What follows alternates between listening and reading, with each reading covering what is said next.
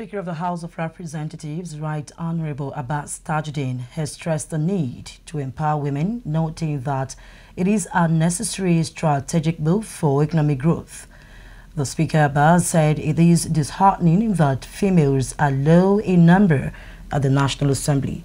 The Speaker made this known today at the International Legislative Dialogue on Women and the Constitution Amendment Process in Nigeria, which was organized by the House Committee on the Review of the Constitution in the nation's capital. This was, however, not the case at the current 10th National Assembly, as only 4 women were voted into the Senate out of the 109 total members, while the House of Representatives has only 16 women out of a total of 360 members. This development, you will agree with me, gives credence to the propriety of today's gathering, as it affords us the opportunity to discuss prevalent challenges hindering legislative actions and enhance awareness on the importance of temporary special measures such as legislated gender quotas, reserved seats, and political party quotas as gender-responsive approaches to enhancing political inclusion and participation of women in the country. As we engage in this international legislative dialogue on women and constitution amendment, let us remember the pivotal role women play in shaping our society and the future for envision for Nigeria. For Nigeria, the current numbers are disheartening. Since 1999, women's representation in our National Assembly has remained disappointingly very low. Despite notable contributions from Nigerian women across various sectors, only 20 of the 469 seats in our National Assembly are today occupied by women.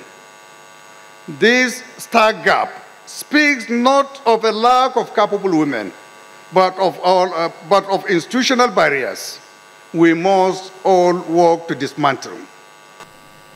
I'm honored to lead the House Committee on Constitution Review, where we have proposed bills aimed at correcting the gender imbalance within government at all levels.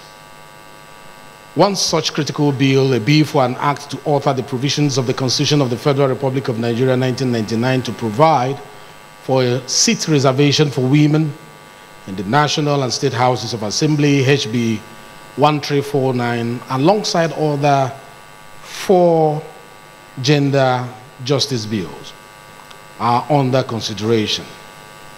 This proposed legislation is designed to remedy the low representation of women by creating additional seats, specifically for female candidates in national and state legislature.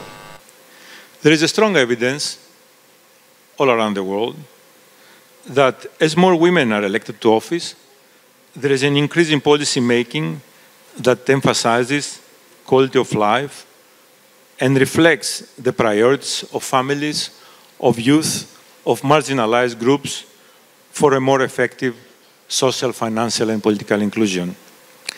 In this context, the ongoing, and somebody could say historical, constitutional reform process presents a singular opportunity to leverage political inclusion by adopting an inclusive legal framework that promotes equal participation of all Nigerians, regardless of gender, ethnicity, age, and disability status.